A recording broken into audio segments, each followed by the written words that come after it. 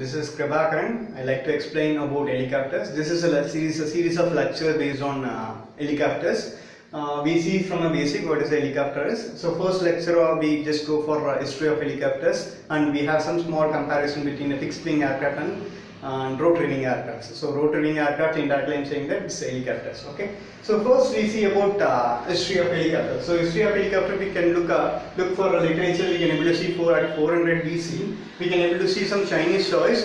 Will be we have a picture that Chinese toys will be trying to have flying missions of our vertical flights. So this is at 400 BC. We have a small propeller blades. Nowadays also we can able to see in some Chinese toys. They have some small propeller blades at the top and a small straw like a structure at the bottom. We make it to fly. So this is we can able to find this kind of similar type of machines at 400 BC itself. So for, this is our base, we can say. From this people are trying to invent some flying machines for vertical takeoff, we can say. So we can able to see some vertical flying machine, successful vertical flying machine, that is helicopters will be invented in 1939. So first helicopter will be invented in Sikorsky at 1939. So see the difference of the huge difference of the here, from here to here. So this is an invention time, we can say. Parallelly we have one more track for a fixed wing aircraft. So fixed wing aircraft, all you know that 1903 will be your first flying machines by Wright brothers, right? So Wright brothers for fixed wing, you can say, fixed wing. But we can't be able to see this kind of fixed wing designs earlier for earlier things. But anyway, we found some flying machines at 1903 will be a fixed wing case. Whereas we have rotary, even though we have earlier research in rotary wing aircraft, we used to find this, invent this successful flights at 1939. You may ask why it's used delay. This research will be started very earlier compared to your fixed wing aircraft, but still after inventing of your fixed wing aircraft, after 36 years of later only you can able to invent the helicopter, successful helicopter. You may ask why this huge delay. So this huge delay basically about on the studying of rotor dynamics.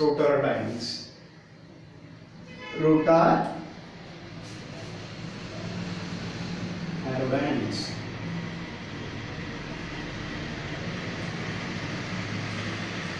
This all because of rotor aerodynamics of your helicopters.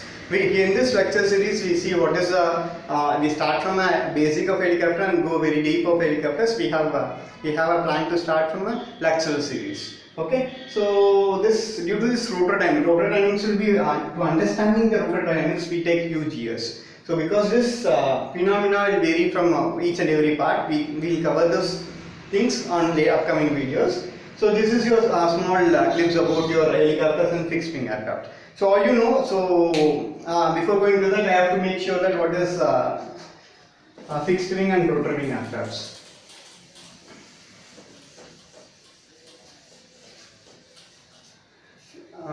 Fixed wing aircraft has a wing, it will be fixed to the body, it doesn't rotate. And so it is for fixed wing, I can say. Rotor wing, I can say helicopters. It also have a wing. This wing used to rotate. So the concept of fixed wing, I say some small propeller will be fitted in a fin. The concept of fixed wing is the wing of your aeroplane will be fixed. Only the propeller, how this, you may ask how this lift produces. The lift producing mechanism of the aircraft. This is aircraft and helicopters. Helicopters or rotatory wing. So fixed wing, rotary wing. So we see what is the basic principle behind this and this. So basically whatever fixed wing aircraft we see, the aircraft used to fly due to this forward motion. We used to have some propulsion device. So consider this is a propulsion device which is attaching in front of your aircraft. This propulsion device makes your aircraft to move forward. Due to this movement of forward, the air that will hit your wing part and used to generate a component called lift. Okay, so this is your top view of an airplane. If I draw a front view or side view, you have some clear picture. So this is your wing, this is a lift. Always you know that this weight, overall weight will be pointing downwards due to that. This is a W, it always pointing downwards. So this due to movement of your, and we have some small propulsion device at the front. What it used to do is, it used to suck the air and make the airplane to move forward. So due to this motion, the air directly hit the blades and we can able to provide a force called lift. This lift directly balance your weight, so automatically I can able to fly in air. So this is your basic limbs of your fixed wing aircraft, whereas we directly go for rotary wing aircraft. See here, this there is no forward motion required for your rotary wing aircraft. That is only for rotor motion. So this, due to the rotation of, we have a huge rotor blade at the top. You've seen much helicopters have huge rotor blades. When this not to generate a lift, not to generate the same lift force, what the helicopter used to do is, it used to rotate the propeller blades or rotor blades, I can say. This is rotor blades. Rotor blades higher RPM, it automatically used to generate lift force. This is for hovering case. We see then we have always have a weight at a downward pointing. When the lift produced by the system will be higher compared to your weight, automatically we can able to fly. How this machine used to be fly. Okay, so this is your basic things about your fixed wing aircraft and rotary wing aircraft. So then we see what are the component which present in major components which present in helicopters. Then we conclude the class today.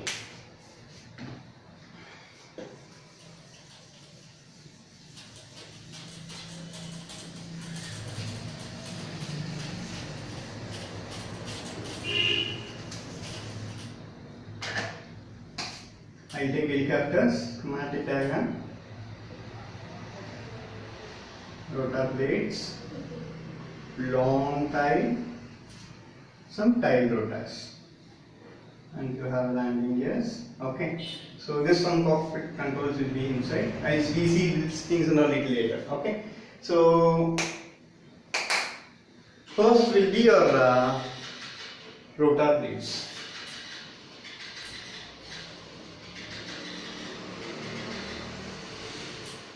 This is rotor blades, and this is your airframe. This main rotor, I can say main rotor,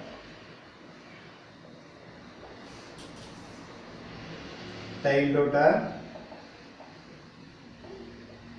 We have slash plate in between.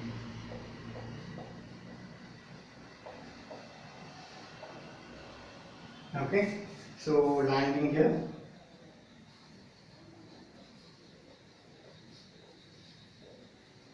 So these are the primary parts. We have more parts inside. We see little detail inside. So as I said, we have this main rotor, tail rotor. We have to see. Okay, any parts like that's it. Okay, good. See, main rotor, tail rotor, and then landing gears. So these are the main components of your helicopters, not to have a flying engines. Okay. So first, see rotors. I just explain about your rotors. So we have some small link between this and this. See, this main rotor have a huger in diameter. Whatever helicopters you see, the rotor blades will be very higher in diameter. So diameter will be higher 5 times than your tail rotors. Say for example, this is 5 into x. This is x time. That is 5 times bigger than your tail rotor. This main rotor blade. How this used to be do is, when the blade used to rotate, it automatically sucks the air from the top and it used to push us down. Then automatically, if amount of air, whatever you sucks down, say for example, I taking 1000 kgs of air, kgs per second. This is flow rate, right? So 1000 kgs of air will be downward. Automatically, if say for example, my aircraft will be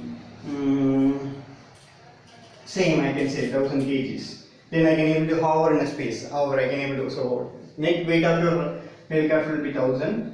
then lift produced by your helicopter will be your 1000, then you can able to hover in a fixed place. So this is your basic aims. If you have any doubts, please put me as in comments. We just go ahead.